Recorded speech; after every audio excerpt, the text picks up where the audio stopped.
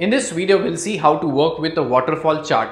As the name suggests, waterfall, how does the sales of my company grows from one place to another, and the shape would be given in the form of waterfall. Not only the sales, if you want to see the profit, which is a negative profit or positive profit, how it goes in the form of a waterfall. Let's see that. So first of all, I'm working in the workbook named as waterfall chart. The database is same Global Superstore 2017. You can create a waterfall chart with the help of Gantt chart. You have to use the Gantt chart method, then only it is easy for us.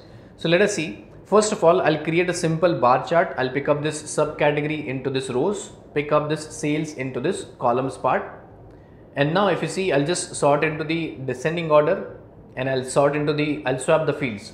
Okay, so now if you observe, it is in the descending order itself.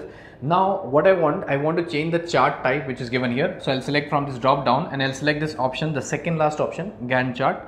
So I've selected. Now if you see, the form is the waterfall in this downwards area. Now what I want to do is I want to give some color and I want to change the size also. So you can give the size and shape to this place. How do you give it? So I'll pick up the sales again and put into the size, and if you see, the size have changed. If I want to give some color, I'll just pick up this color and give to this color part itself. So you see the gradient fill which is given, the dark blue to the light blue itself. This is one method which you can work with. So it's very simple, just within few clicks you can just create it.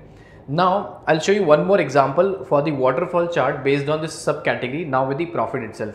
So I'll just click on this plus sign, and now I'll show you one more example. So I'll just pick up this subcategory and drop into this rows, pick up this profit and I'll drop into this columns part. So I'll get this horizontal bar chart. So I'll just swap the field, so I'll get a horizontal one, pick up and drop into the ascending order. So this is the profit chart which I've got based on the subcategory. So what I'll do is I'll first change the chart type, click on this drop down and I'll select this Gantt bar, that is a Gantt bar chart type which I've got. And if you see, I'm trying to build a waterfall chart with the help of this Gantt chart itself.